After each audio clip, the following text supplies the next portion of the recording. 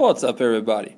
Alright, we're moving on from the stuff that we've been covering so far, and we're going to start a completely different topic altogether.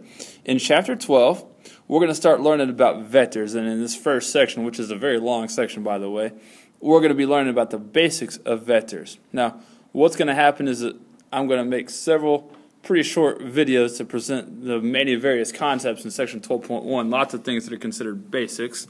In this video, we're going to learn, or you're going to learn, to represent two-dimensional and three-dimensional vectors in both column vector form and unit vector form.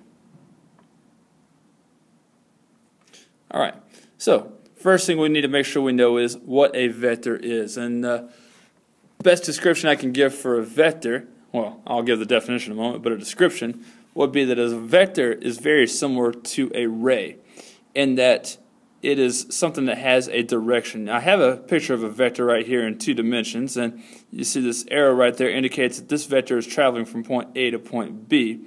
Now, it looks like a ray because you're traveling in a certain direction. We're going from A to B versus from B to A. But a vector also has a certain distance like a line segment does. So it's kind of a combination of a line segment and a ray. At any rate, the definition of a vector is that it's a quantity that has size and direction, and here you have something that has a size because it has a length, and it has a direction because it's going this way.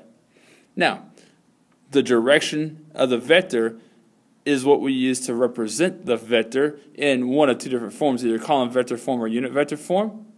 And so let me describe how that works for you. First of all, notice if we're going from A to B, you could describe the direction that it's going by telling how far horizontally you go, what the horizontal change is from A to B, and then what the vertical change is from A to B. And in this case, that would mean that you go 3 units to the right and 4 units down. And very simply, whenever we're trying to represent a vector, we want to say what's the horizontal distance and the vertical distance you travel to get from the initial point to the terminal point. And if you want to represent that in column vector form, all you do is you make a set of parentheses and you put the horizontal component first. We went 3 to the right, so this is positive. Had we gone left, that would be negative. And then you put the vertical component right underneath that. We went down, so we're going to call that negative 4. Had we gone up, it would have been positive 4. Alright, then for the unit vector form, I need to add some information to your screen real quick. You see I wrote something about what are called base vectors down here, and I'll come back to that. A unit vector is simply a vector that is 1 unit long, just like a unit circle has a radius of 1. Alright, a unit vector is 1 unit long. Because remember, vectors have size and direction, that's the size. Now, there are two special base vectors, what are called base vectors, that we use in 2 dimensions, which is what we're working with right there is 2 dimensions.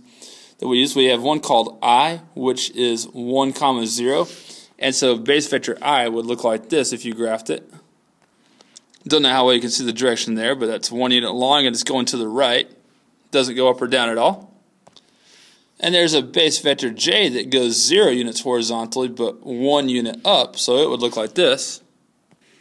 And what we can do is we can take any vector and we can represent it using these base vectors by simply saying that you're going 3 of these minus 4 of those, right? We went right 3 times, so we went I 3 times, and then we went down 4 times, so we went J, negative J 4 times. We can write then this vector as 3I minus 4J. Alright, now that's 2-dimensional vectors. I want to give you an idea of what 3-dimensional vectors are and how to represent them using each of these forms as well. And we have to use what's called a coordinate space in order to make a picture of those. Now, I've drawn such a coordinate space here. You can see it's got an X and a Y and a Z axis, and I'm going to label something really quickly. Alright, you see the X axis is positive going to the right and negative going to the left. The Y axis is positive as you go back, and it's negative as you go towards yourself, so to speak. And the Z axis is positive going up and negative going down. Alright, now I'm going to try to represent a vector AB here. That would go from there to there. And in order to write down its column vector or unit form, we need to break down its components, and it has 3 components because it was, well, in 3 dimensions, right? So, first of all, we could say that this thing went went either left or right. We can say it either went towards you or away from you. And we can either say it went up or down. And in the column vector form, we care about the left or right, or the x-coordinate first. And you can see that this thing goes 1, 2 units to the left, so that means its x-coordinate would be negative. Now, I forgot to show you the symbol for how you represent a vector before. It's basically the same way as you would represent a ray. Okay, that means it's a vector from A to B. All right, and then the y-coordinate is how far either forward towards yourself or away from yourself you'd go. And you can see we go 1, 2 units towards ourselves, and that's negative, so that would be -2.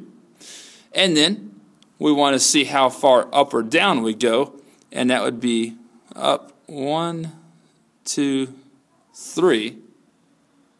So there's a column vector form with the x component, y component, and z component.